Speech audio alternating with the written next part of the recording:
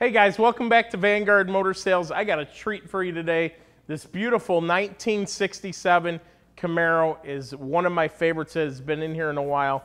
It's got a 540 cubic inch, yet you heard me right, 540, 650 horse. Look at this paint. Can't barely feel the stripes under the clear. Beautiful chrome bumper, grill up front. It's got the chin spoiler. And let me tell you, if you got a black car and it's not perfectly straight, you're gonna look nasty. And this one is absolutely poker straight. Remember, at Vanguard, we're non-consignment. So when we're buying a car, we make sure of all this. Check out how beautiful it is, the lines, the gaps, absolutely beautiful. Love the black and white, and then you got the black and white interior on top of it.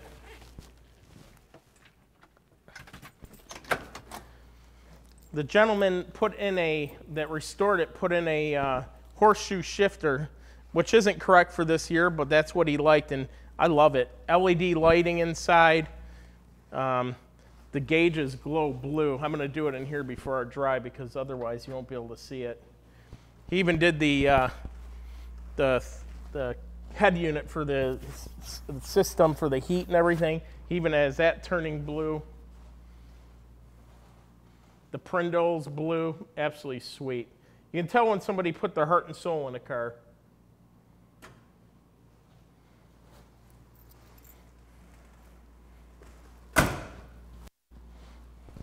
Sitting on a nice set of BFGoodrich fatties, 4-wheel Wilwood disc. It doesn't get better than that.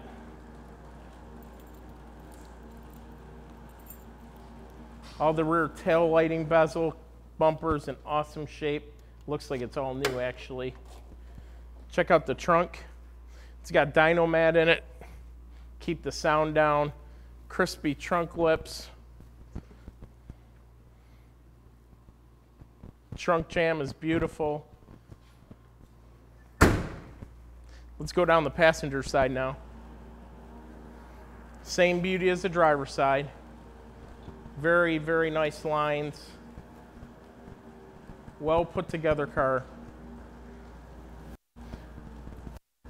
Remember, you can always visit our website at vanguardmotorsales.com and you can see over 100 pictures of this car and all our other cars and pricing. My name is Tom. I'm available 7 days a week at 248-974-9513. Give me a call. I can help you with financing, transportation. We can put it all together and park this beauty in your driveway.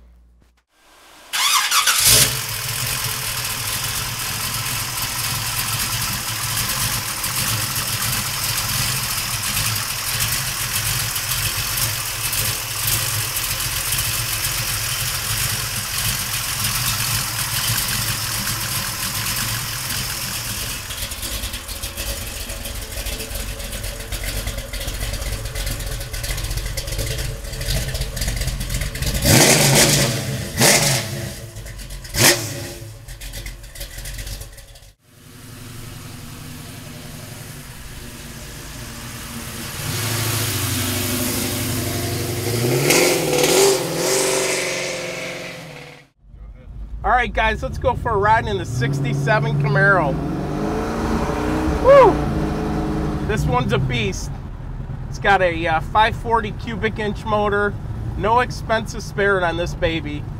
From pulley systems, serpentine belts, 4-wheel disc brakes, power steering, upgraded 400 turbo hydromatic trans. This thing is a beast. The black paint is to die for. It's absolutely gorgeous. Remember, at Vanguard, we're non-consignment, so every car in here has been inspected by us, and we deemed it very high quality to be part of our inventory. Check out all the gauges. They did like an aftermarket setup. Looks absolutely, it's like a carbon fiber area right here with carbon fiber face dash, with gauges rather. We got our RPM, speedo. Down here we got our volts, oil, water, fuel, aftermarket radio, kind of looks retro. And yeah, very, very well done. The dash is beautiful. Can't find any flaws inside that I can even talk about, or outside for that matter. If you ever wanted to come visit us, we are located in Plymouth, Michigan. You would fly right into Detroit Metro Airport, and we're about 30 minutes north of there.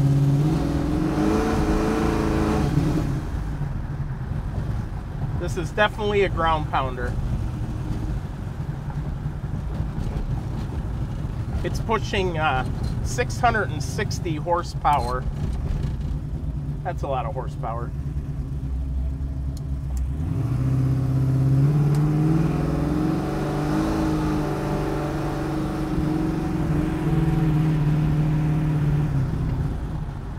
If you want to see about 100 pictures of this, visit our website at vanguardmotorsales.com. You can see about 100 pictures, as well as the video link will be in there as well. And pricing. We're going to bring this back to the shop now here. We're going to get it up on the rack and show you just how beautiful it is underneath as well. Not only do we care about the quality on top, definitely care about the quality on the bottom of our car. Okay guys, this is the underside of our sporty little 67 Camaro.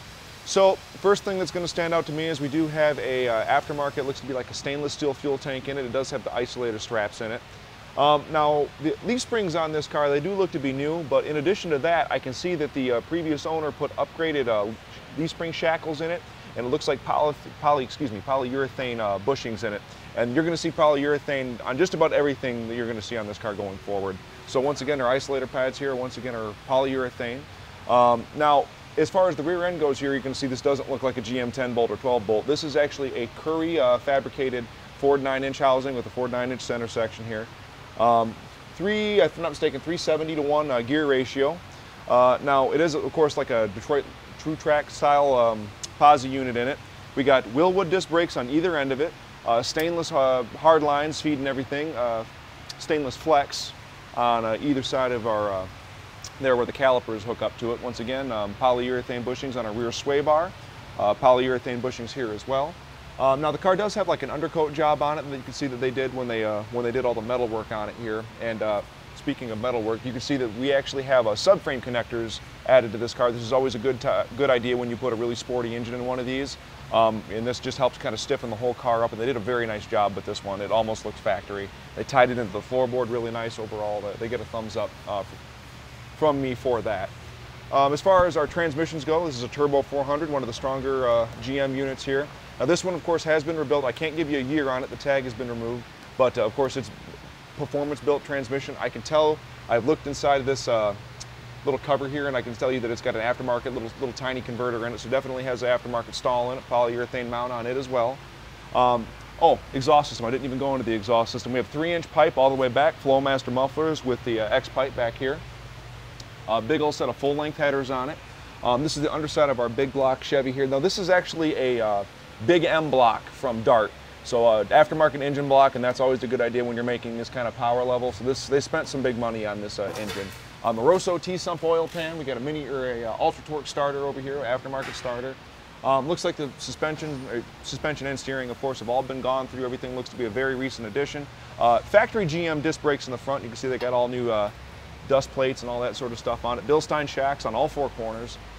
As far as the sway bar goes, we have an aftermarket upgrade sway bar. Once again, aftermarket bushings feeding everything. We have polyurethane bushings even in the control arms here. I mean, all this stuff has been replaced. I guess this underside of our radiator poking out here. I'm going to get into the engine when I get up underneath the hood. We'll save all that for that point there. So as far as tires go, 215/65 R15, BFGoodrich Radial T, Cragar SS, and for the DOT code, once again, 2020, brand new tire. If we come to the back, obviously it's going to have a little bit of a rake on it, so we're going to have 255/60 R15s back here. 2020 date code on it. Once again, Cragar SS, and we can see a little bit of our Wilwood caliper poking out from inside there. So, that all being said, let's go take a look at the 540 Stroker Big Block Chevy under the hood. Okay guys, so this is what the frame ties under the car are all about. So this is going to be a 540 cubic inch big block Chevy that is going to be like a stroker motor. Now as you heard me say underneath, this is a Dart Big M block, which is an aftermarket high performance engine block. For cylinder heads, we also have a Dart product on it, Pro 1 aluminum cylinder heads.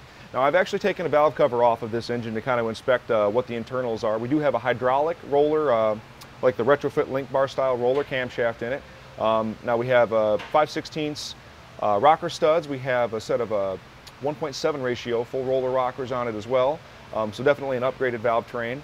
As far as our, I guess, what's the next thing I'm going to go for here? We'll go to the induction system here. So we have a Victor Junior intake manifold. This is a single plane intake manifold.